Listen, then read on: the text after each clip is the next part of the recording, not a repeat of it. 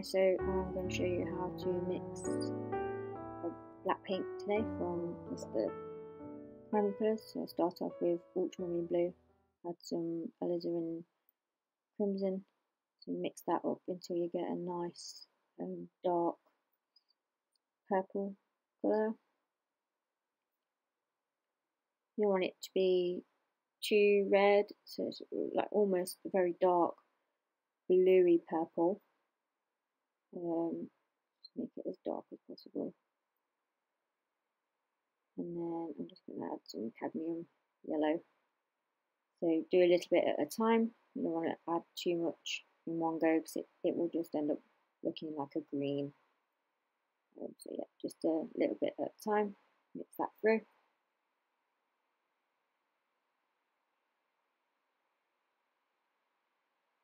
Just depends on what shade of like black that you want. So if you wanted a green black, then you'd probably add a bit more yellow. Red black, you do the same, you just add a bit more red, and with bluey black, you'd add a bit more blue. So I like to just mix it so it looks like a very, very dark, generic sort of tone of black, and then if I need it to be altered, I can add the other colours to it at the end. It's sort of like a go-to colour.